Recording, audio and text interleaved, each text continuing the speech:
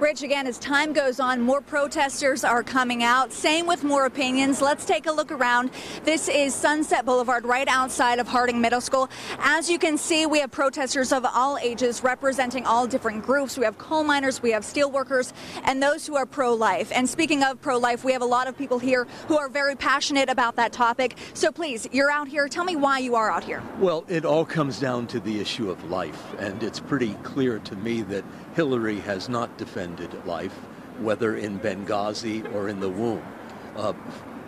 Donald Trump, for all of his personal shortcomings and shortcomings of style, is in defense of life, and I think he will make the right appointments to the Supreme Court that give us confidence that we can go forward. Thank you. And how about you? Why are you so passionate about this topic? Just being Catholic, Donald Trump supports pro-life now.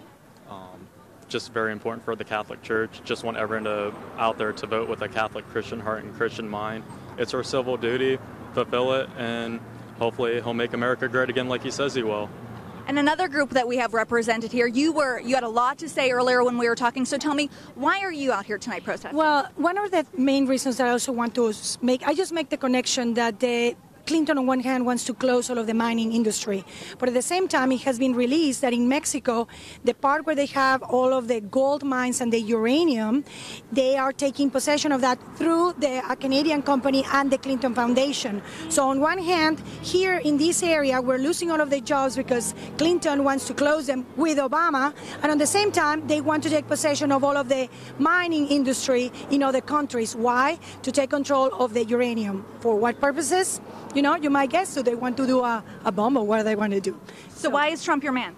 Why is Trump a man? Because he could stand against abortion, could stand against communism.